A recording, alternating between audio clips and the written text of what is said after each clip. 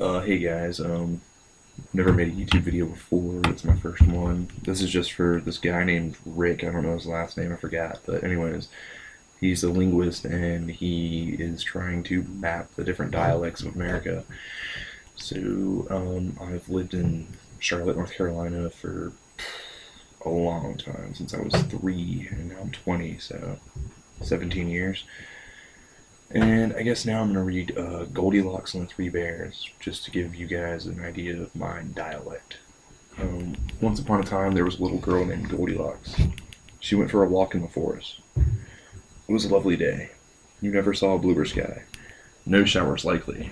Pretty soon, she came upon a house. She knocked, and when no one answered, she walked right in. At the table in the kitchen, there were 3 bowls of porridge. Goldilocks was hungry. She took a few bites from the first bowl. Now there were fewer bites than there had been. "This porridge is too hot," she exclaimed.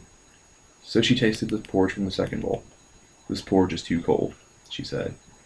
So she tasted the last bowl of porridge. "Ah, this porridge is just right," she said happily, and she ate it all up. She thoroughly enjoyed it.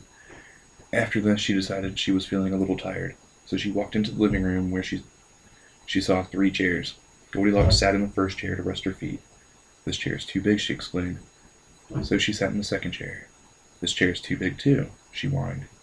So she tried the last chair, which was smallest. "Ah, this chair is just right," she sighed. But just as she settled down into the chair to rest, it broke into pieces. Goldilocks was very tired by this time, so she went upstairs to the bedroom. She could hardly carry herself up the stairs. "I think I'll just lie down," she said. There was a mirror in the room, but she didn't notice it. She lay down in the first bed, but it was too hard. And she lay in the second bed, but it was too soft. And she lay down in the third bed, and it was just right. Goldilocks fell asleep. As she was sleeping, the 3 bears came home. "Someone's been eating my porridge," growled Papa Bear. "Someone's been eating my porridge," said Mama Bear. "Someone's been eating my porridge, and they ate it all up," cried Baby Bear. "Someone's been sitting in my chair," growled Papa Bear. "Someone's been sitting in my chair," said Mama Bear. "Someone's been sitting in my chair, and they've broken it all to pieces," cried Baby Bear. This was quite a problem. They decided to look around some more, and when they got upstairs to the bedroom, Papa Bear growled, "Someone's been sleeping in my bed." "Someone's been sleeping in my bed too," said Mama Bear. "Someone's been sleeping in my bed, and she's still there," exclaimed Baby Bear. Just then Goldilocks woke up and saw the 3 bears. She came unglued. She was afraid she was face to face with their destroyers. She nearly passed out. She screamed, "Help!"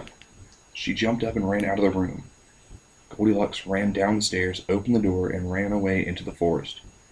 And after this, she never returned to the home of the 3 bears. But she wasn't even sorry for what she had done. She had had a pretty bad time. The end. I'm also going to read a couple more sentences just to expand upon that exhibition of my dialect, I guess, if you will. I guess that wasn't enough for Rick. He wanted more, and there's certain words in the English language that sound alike depending on where you come from. So this should give you a better idea of what my dialect is and what words sound alike and so on. Okay, so here we go. The first one is, "I like to watch reruns." "Captain Hook is a pirate." "The poor man went on a tour that turned into a joyride." "We must prorate our costs." "Steam was billowing out of the train." "That town is situated down the valley." "It was a pleasure doing business with you." "Put that man on the payroll."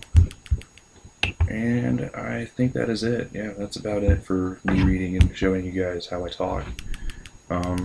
Once again, that's how people talk in Charlotte, I guess. I mean, I'm pretty sure they all sound like me for the most part. So hopefully I sound just like them too, and we'll see what Rick says. So go look at his map and see where you guys live and see if you sound like them, and learn about the different dialects of America. It's pretty interesting stuff. So, and while you're at it, if there's not a recording from somebody in your area already posted, you can help Rick out and put one on there for him. So hope you enjoyed this.